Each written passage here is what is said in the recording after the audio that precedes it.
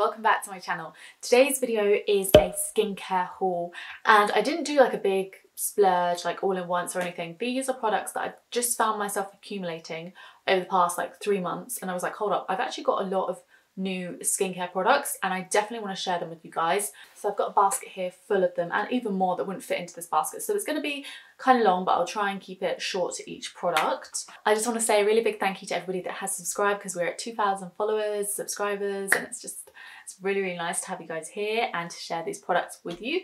And of course, if you enjoy skincare videos and you haven't subscribed, then do down below. And let's just get into the video. Okay, so to start with, I'm going to start with the things that would not fit in that basket. So firstly, I have these zit stickers. So these are pimple patches from the brand Zit Sticker, and these are the ones called Killer.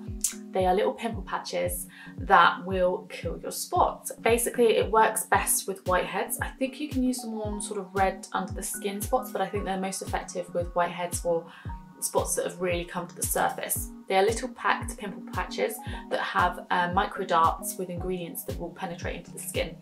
Also comes with like these, so you get 8 spot clarifying patches and 8 of the cleaning swabs. It's got quite simple ingredients and salicylic acid and niacinamide in there that's really going to help soothe the spots, and I've used this on one of my whiteheads.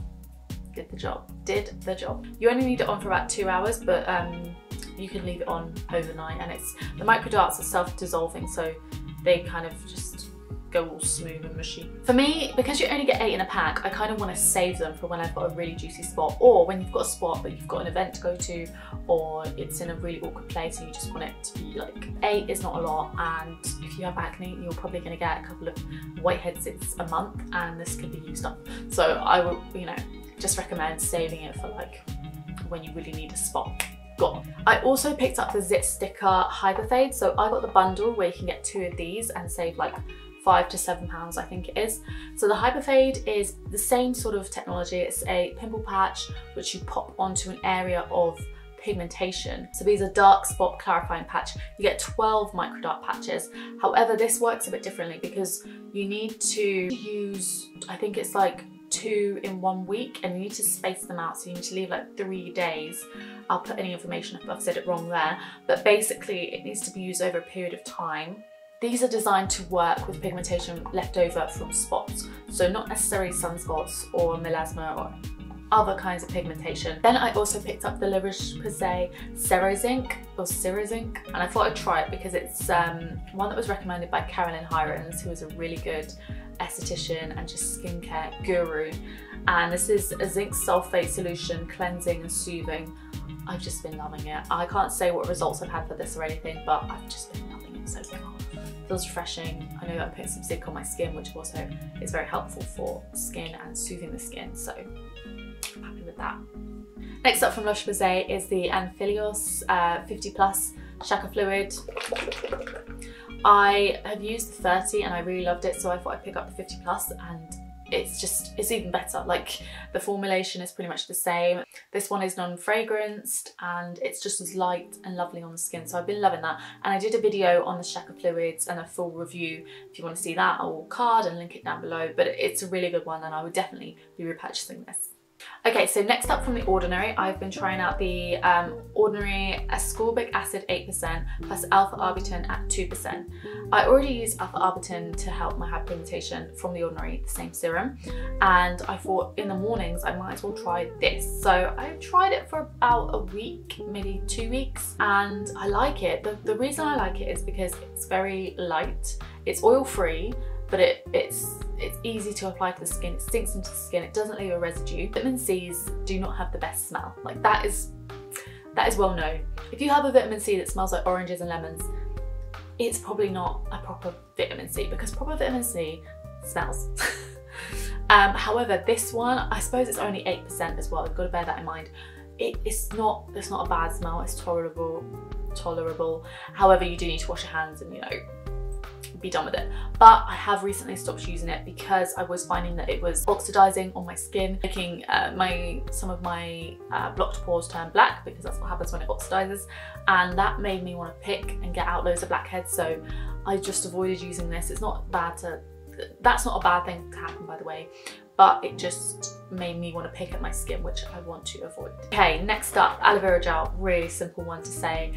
It's really soothing, it's really gentle. Sometimes if I just want to take a step back in my skincare routine, this is good. Like, aloe vera gel is underrated. Like, seriously, it's soothing, it's calming, it's highly moisturizing, and I love the gel formulation and I love the way it feels on my skin. So yeah, this is just a restock because I always have a load of aloe vera gel.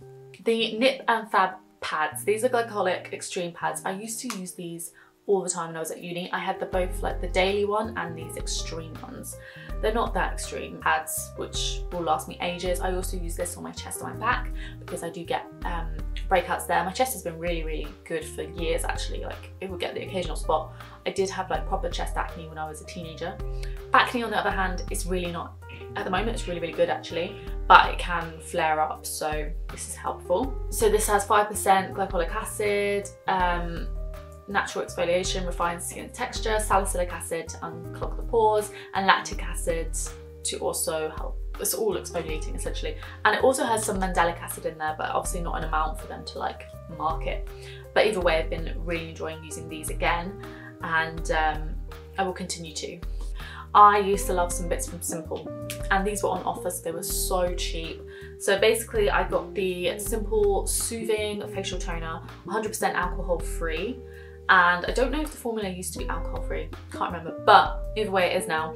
And this toner I used to love, and it is a good toner. The only thing that's like not so great is that it has witch hazel, but I think it's a small amount of witch hazel. Otherwise surely this will be like soothing witch hazel facial toner. Do you know what I mean? So anyway, yeah, been using that again and I already love it. It's got some niacinamide in there. It's got some panthenol. It's really soothing and moisturizing, and I think this was like £1.50. So that is why I loved it as a student, because it's cheap. Then I also picked up the micellar cleansing water from Simple, which is not something I've used before actually, but I'm sure I'll get on fine with it. I usually use the Garnier one, but again, this was super cheap. Something I've been loving from Simple is the hydrating cleansing oil. Oh, nice, nice, nice, really nice. This has grapeseed oil, vitamin A, vitamin E, and essential fatty acids. And Simple as a brand does no fragrance, no colour, no harsh chemicals, no soap, no alcohol, no mineral oils. The Ordinary Mandelic 10% acid. Okay, so this acid I have not used yet. I don't intend to use it anytime soon, simply because my skincare routine has its thing going on and I'm not going to try and make it super, super complex. So yeah, this is 10% mandelic acid. It's going to be really effective at penetrating the skin. It will help with hyperpigmentation, it will help obviously exfoliate, and it's a gentler method even compared to like glycolic acid. I did mandelic peels professionally with Skin Clinic. I had a video on that if you're interested, and mandelic acid is just, it was effective for my skin. Obviously that was a much, just sudden sunlight, but so yeah, this is a direct acid, so I also need to patch test it, but I'm excited to use this. Then I also picked up some things from Weleda. I think it's Weleda or Weleda.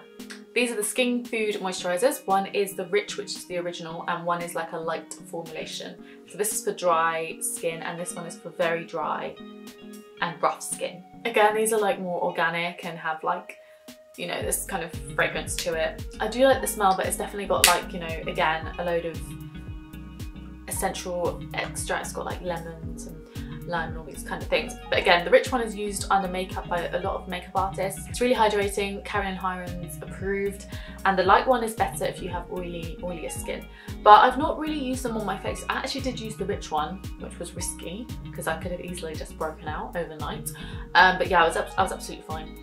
And I think I'm gonna kind of stick to this. I've been using it on my hands and my elbows, and it's just really, really nice. I'll probably try the light one on my face though and see how that gets along. The Rich cream supports the skin's protective barrier, increasing moisturization, resulting in a feeling of reduced skin tension and itchiness. Really, really moisturizing, like you feel it. And yeah, this one's more of a silky lotion, combines organic sunflower oil with natural extracts, chamomile and all these lovely things. It again is instant moisture, which is the key thing here if you're considering buying these. I did still stock up on my CeraVe moisturizing lotion because love it. I'm in this for life now. Packed with ceramides, it's got a good amount of niacinamide, hyaluronic acid. Again, your skin just feels like it's getting a drink and it's just so moisturized. I highly rate this and I will continue to purchase it. So lastly, I picked up Acne Side 5% over-the-counter pharmacy, and this is benzoyl peroxide, which this is the gel version. So I have the wash, which I haven't really used for a while. Gel version. Now benzoyl peroxide is literally my savior when it comes to acne, which is good and bad because sometimes it's like I'm using retinoids, I love it, it's great, but benzoyl peroxide was the one, and you know what, I'm gonna have a whole video on it because 2016 to 2017, the end of 2016, my skin had acne, like it was acne, and it hadn't got to the point of hyperpigmentation yet, like it was just acne on the surface. Benzoyl peroxide cleared that up like fully, and I'll do a video and I'll put images in that video and everything because I feel like it's often underrated. The benzoyl peroxide is actually an acne fighter, like it kills the bacteria that causes your acne. Anyway, I started incorporating this into my skincare routine, but then Dometica, the treatment that I'm using, has actually, in my next prescription, they're gonna incorporate this into my formulation. So I don't really need this now, but it's there for when I need it, and it's a staple. It's a staple. So guys, that completes this skincare haul. I hope you guys found it interesting, helpful. Leave me any comments if you have any questions about the products that I'm currently using or gonna use, and I will see you guys in my next video. Don't forget to subscribe, give it a like if you did enjoy it, and I will see you guys soon. Bye.